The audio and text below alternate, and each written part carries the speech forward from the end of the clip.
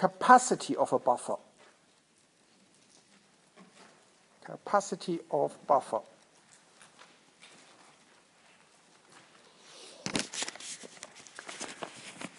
This is something that is of pretty high relevance to biologists, and I'll show you in a minute what it actually means and why it is important. So let's just simply start off with a scenario. Let's say we have an acid and a base mixture. So we have acid, and let's say that is 0.1 molar. And we have a base. This is also 0.1 molar. And let's say we have a pKa of, let's say, 3. Okay? Now, what would be the pH of this buffer? You need your calculator out, so because we need to do a little bit of calculations today. Can we calculate the pH? Obviously we can, because otherwise I wouldn't ask this question.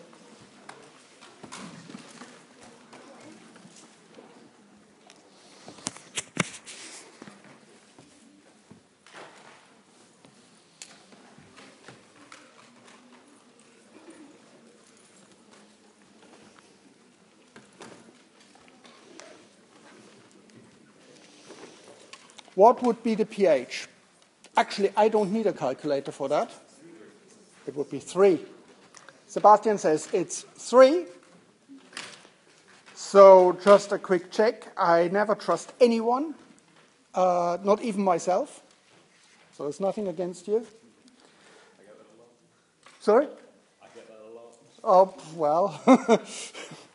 Maybe you need to change your outlook on life a little bit, you know. That's anyway, so we use the Henderson-Hasselbalch equation. pH equals pKa minus log of the acid concentration over the base concentration. Yeah? So we have 3 minus log of 0.1 molar divided by 0.1 molar. This gives us 1. So we have 3 minus log of 1. Log of 1 gives 0, so we have 3 minus 0, so the pH is 3, and Sebastian is absolutely right. Wonderful. Now let's assume, just for the argument's sake, that we have 1 liter solution of the whole thing. So in a way, we can write this, the whole thing. We can say, okay, for the acid, we have 0.1 mole per liter. For the base, we also have 0.1 mole per liter.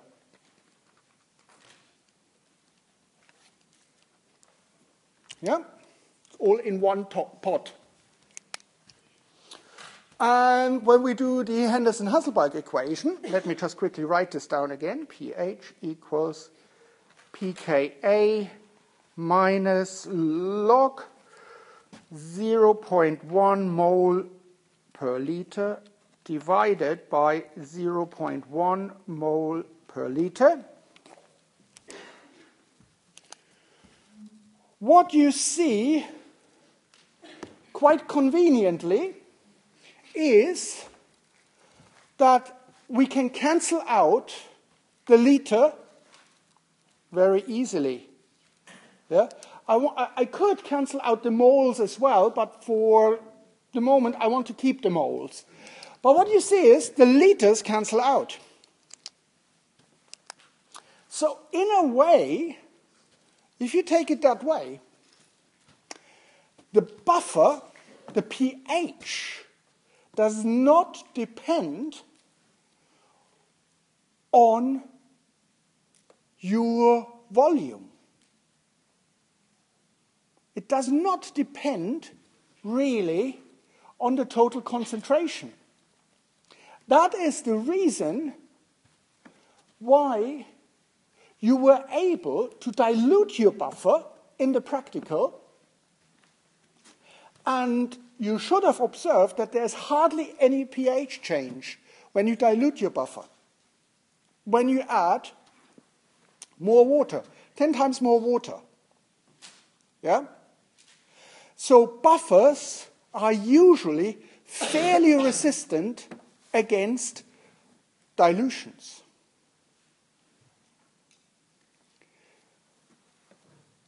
Or changes in the volume. Okay, so we have 0.1 mole acid and 0.1 mole base in our buffer here. Right. What's going to happen if we now add 0.05 mole of, let's say, NaOH, which is a base? What would happen to the pH? First, do not use your calculator. Just follow your intuition. What's going to happen? Will the pH go up, down, or stays the same if we add base? What must happen? Up? Who thinks it's up? Hands up.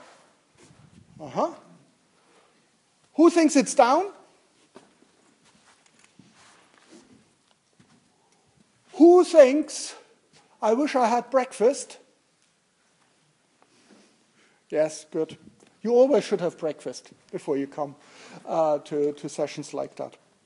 So we anticipate that the pH will go up, right? Because we add base. Now let's see if we can sort of figure out how much it will go up. We said we have 0.1 mole acid, and we have 0.1 mole base. And we add 0.05 mole of sodium hydroxide. Okay? What happens to the acid?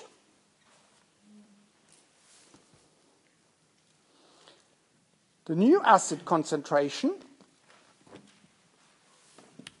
we take away the protons from the acid through the NaOH, don't we?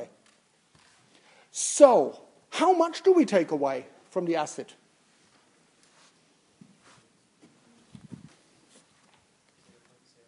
.05. So, from this, the new concentration would be 0.1 minus 0.05 mole. Yeah? What happens to the base?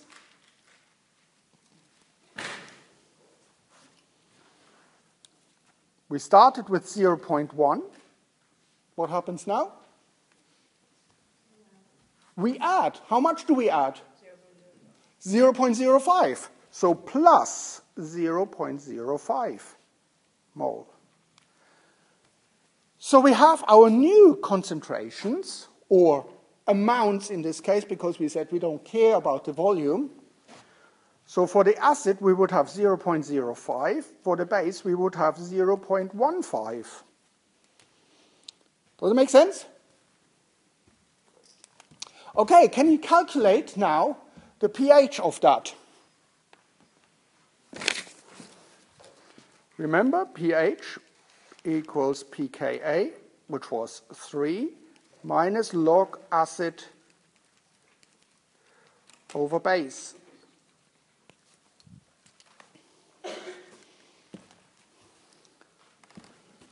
What do you get for the pH?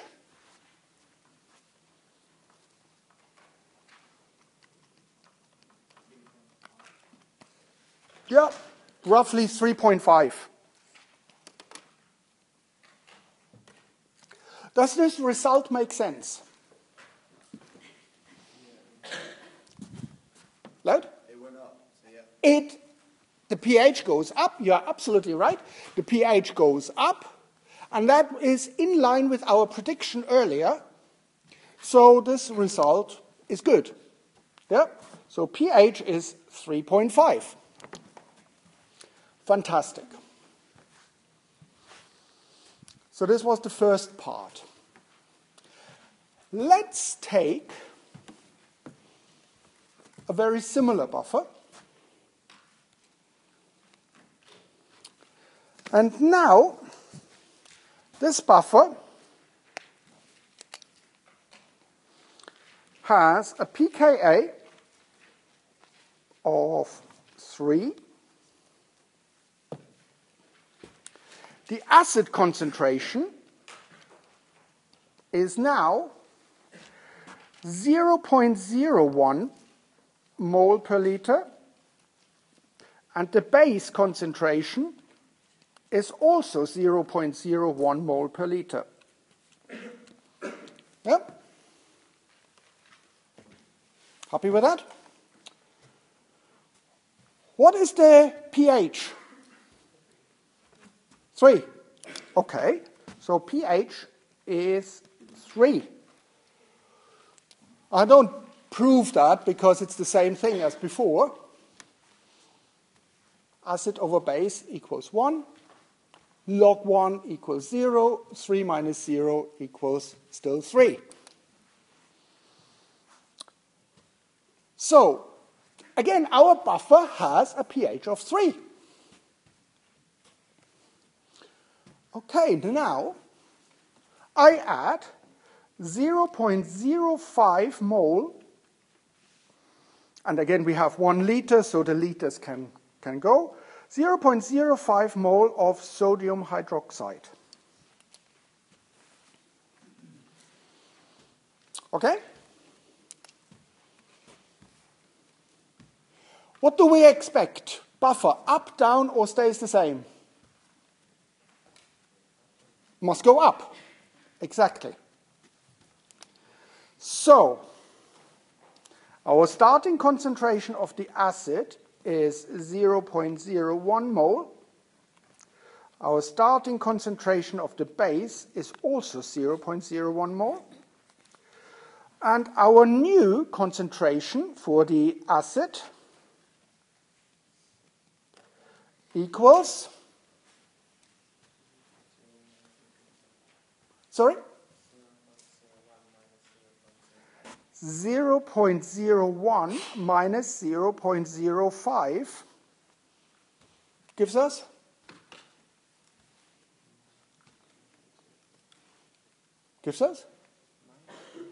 minus. You look at me like, you are completely perplexed. What? Oh dear, something happened to him. Are you all right?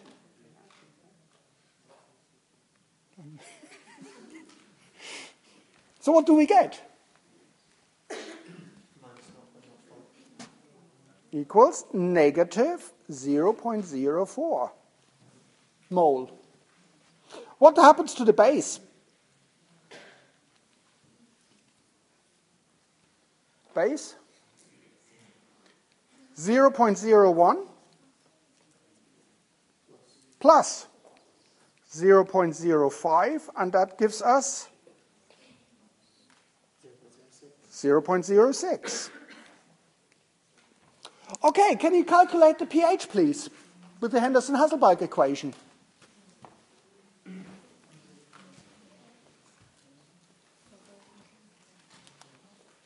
Sorry? But there can be a minus in logarithms. So what do you get as the pH? Error. Yeah. Oh, bugger. Error. Why error? You said it already? Because logarithms can't be. Logarithms can never be negative. Right? So there's an error. What does this indicate? If you get an error message, obviously there's something wrong. Obviously, our Henderson-Hasselbalch equation breaks down in this case. And if the Henderson-Hasselbalch equation breaks down, then we can probably safely assume that the concept of buffer breaks down.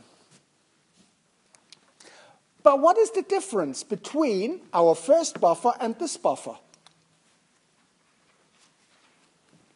If you remember, in the first buffer, we had 0.1 mole per liter acid and 0.1 mole per liter base.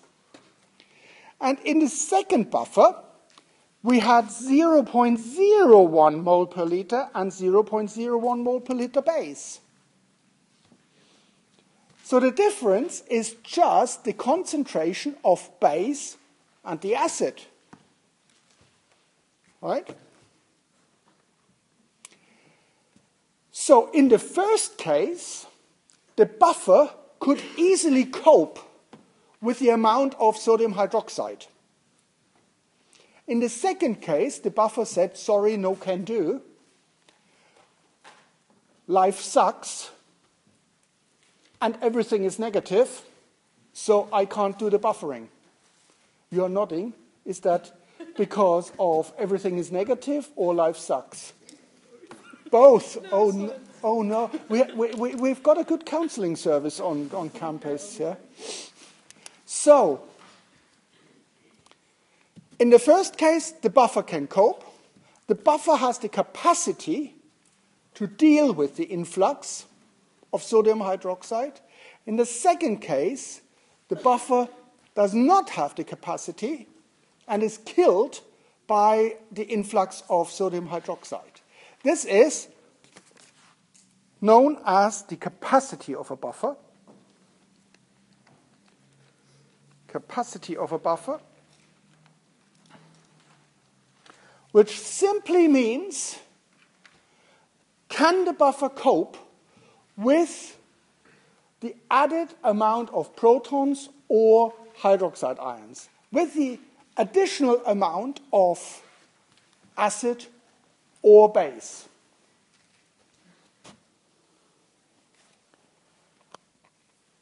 Can buffer cope?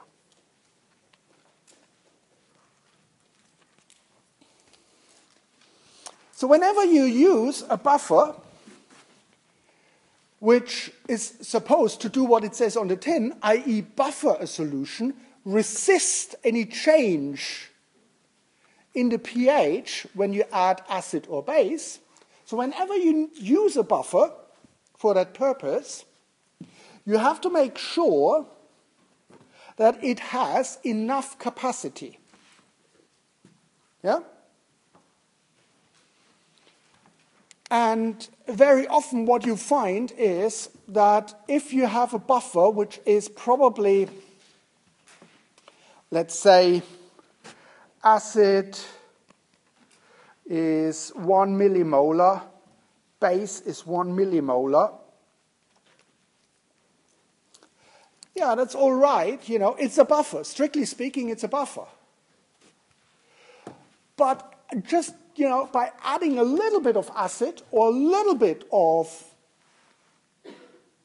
base, of hydroxide ions, you will tip the buffer over its capacity.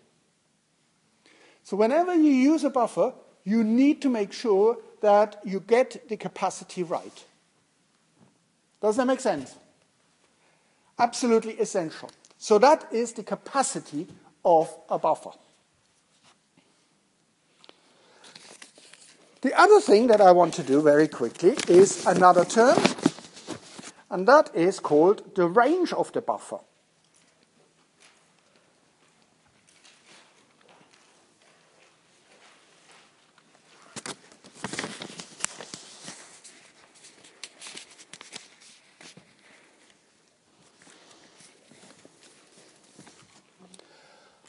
So we just talked about the capacity of the buffer, which means how much can the buffer tolerate before it just simply has a nervous breakdown and can't deal with it anymore. Now let's say we have a buffer pKa is 3. Hey, why not? We have 1 liter and actually, why not? Let's go for 0.1 molar acid and 0.1 molar base. As we had, pH would be, thank you, pH is 3 again. Now, so that would be 0.1 mole acid, 0.1 mole base.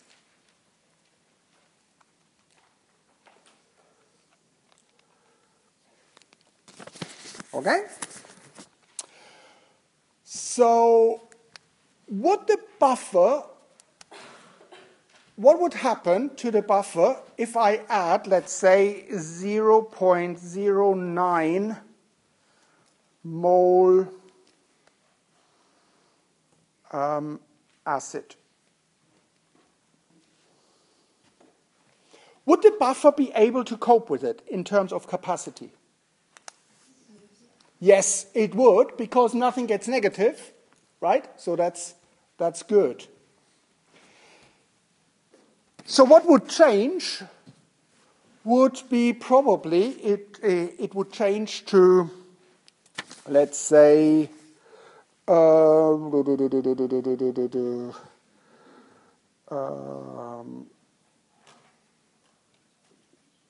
we would get, what would happen if I add 0.09 mole of say, NaOH? Would the buffer be all right with that? Yeah? Could it cope? Yes, as well. So let's say, in this case, the buffer is fine.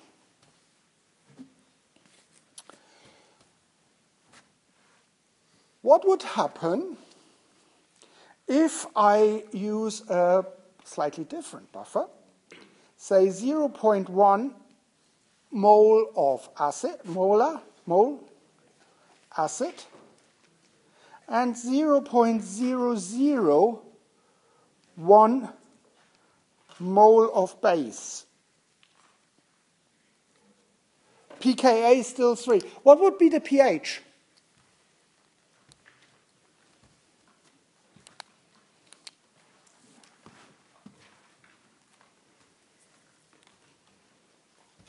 What's the pH? Loud? 1. Is that right?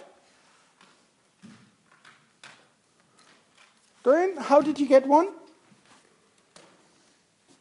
How did you get 1? pH equals 3 minus log of acid, bless you, over base, which is 3 minus log 0.1 divided by 0.001. This one here gives 100, is that right? Log 100 equals 2, so we have 3 minus 2 equals 1. You are absolutely right. Note that in this case, our buffer, it still has the pKa of 3, but we are 2 pH units away from the pKa without having added anything. Yeah?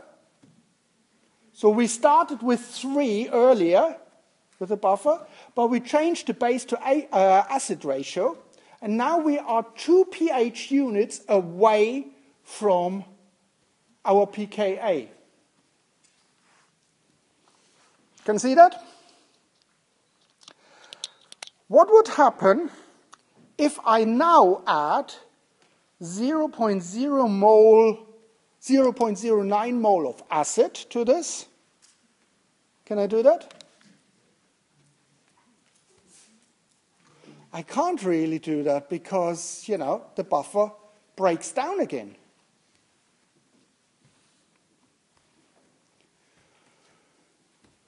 What would happen if I add 0.009 mole of sodium hydroxide? Can I do that? I can do that. Yeah? You said no?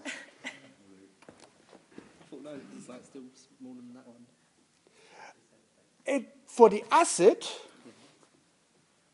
it would be,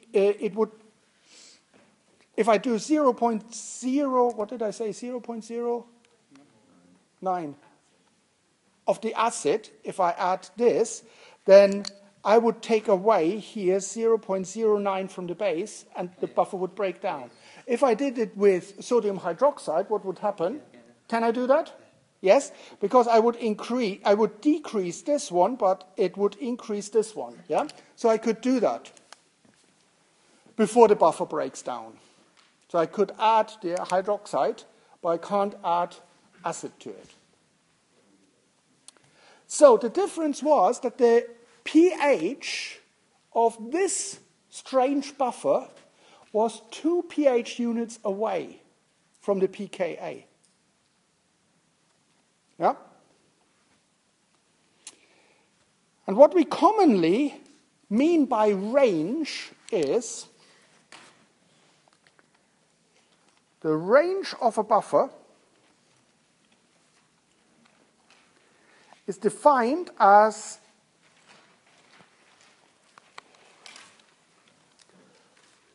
the pH range in which this buffer works best, in which this buffer has its highest capacity. As range, or I should say pH range, where the buffer has highest capacity. Buffer has highest capacity. That should be a C.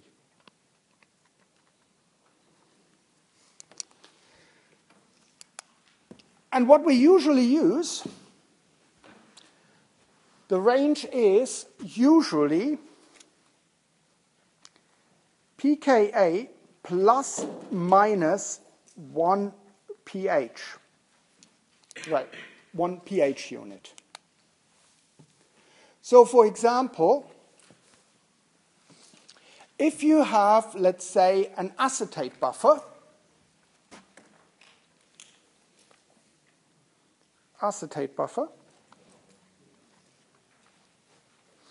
which has a pKa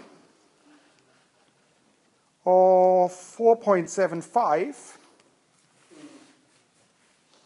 this buffer is useful between 3.75 and 5.75. In this pH range, the buffer will work, unless you really try to do naughty things with it, i.e. you go beyond the capacity of the buffer. But that is the pH range where you should use this buffer. If you want to do an experiment where you need a buffer of, say, pH 7, and the buffer should actually make sure that there are not too big changes, this acetate buffer would be completely useless, at pH 7 because it is without its range. So whenever you do an experiment, you need to ask yourself first, what is the pH range where I want this reaction to happen? Where is the pH range where I don't want any changes? So, if you, for example, work with proteins, you will usually find that proteins are quite stable, in most cases, stable at pH 7.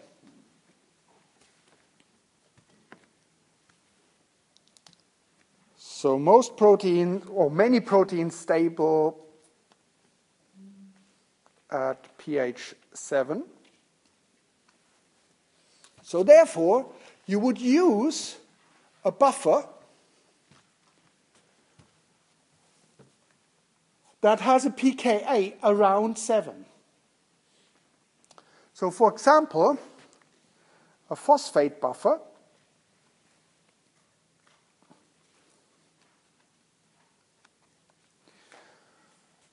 it has a pKa of 7.2. What's the range? Goes from 6.2 to 8.2. And therefore, this would be a good buffer. Yeah, does that make sense? If you used an acetate buffer with a pKa of 4.75, as I just said, it wouldn't be able to buffer. You can, of course, you can make this acetate buffer to go up to, say, 7, but it would not buffer anything at this pH. Yeah? Another compound which has a buffer at around, has a pKa at around 7 is a compound called tris. Tris-hydroxymethyl ethylamine, aminomethane, sorry. It's quite a mouthful, and please don't ask me to write down the structural formula for that, but that's a very common buffer. It has a pKa of 8.3,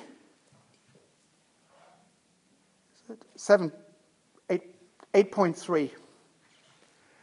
So the range of that would be between 7.3 and 9.3. It's usually not used for proteins that need a buffer at 7 because it's slightly higher with a 7.3. But if you have a protein that's slightly more basic that wants a little bit higher pH, you would use a tris buffer. Okay, does that make sense? And obviously you want to have high enough capacity that whatever happens in your solution, that any protons or any hydroxide ions are captured. And the pH doesn't change too much. That make sense? One problem remains, and unfortunately we don't understand that problem in biochemistry, because it could very well happen that you have your ideal solution, you have your buffer, pH 7 phosphate buffer. The protein likes pH 7, so ideal conditions. You do your assay, and you find that your protein is dead as a doornail. Doesn't work. And people then start scratching their heads and say, why on earth isn't it working? And the reason is, although everything should work quite well, For one reason or the other, which we don't understand, the protein doesn't like phosphate. Bizarre as it might be, doesn't like phosphate. You find that quite often with enzymes, especially enzymes that do something to DNA, so restriction enzymes. These restriction enzymes, which cut DNA at certain points, these restriction enzymes work perfectly fine, let's say, in a tris buffer at pH 8, but they don't work in a phosphate buffer at pH 8. Nobody knows the reason. They just simply don't want to work. Right? So, these are the miracles of buffers. How do you make up a buffer if you are requested? Well, you have done buffers. Don't wake him. No, it's okay. It's okay. You have made up buffers. And I've posted a video about the 5 steps how you make up a buffer. Please have a look at this video, because you will need to do that in one of the exams or in one of the tests. You have to make up a buffer, and you probably have seen there are comprehension questions for your practical. Have you seen them? Yeah, it's only 2, but one of them is quite challenging. And I can already reveal that a question like that will be in your exam, where you have to make up a buffer with some components in it. So, for example, the question could be, make up 0.5 liter of acetate buffer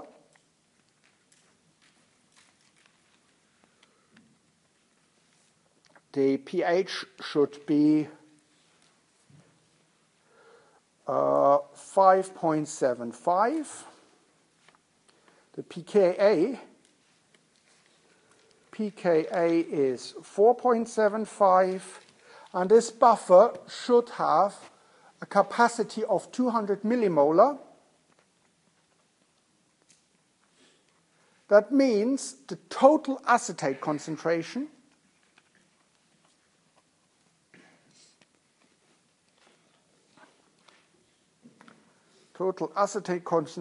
is 200 millimolar. This buffer should also contain 0.5 molar sodium chloride, which has a molecular mass of 58.3 gram per mole. It also should have 0.01% of weight per volume of BSA. And you have a stock solution of, let's say, 0.5%.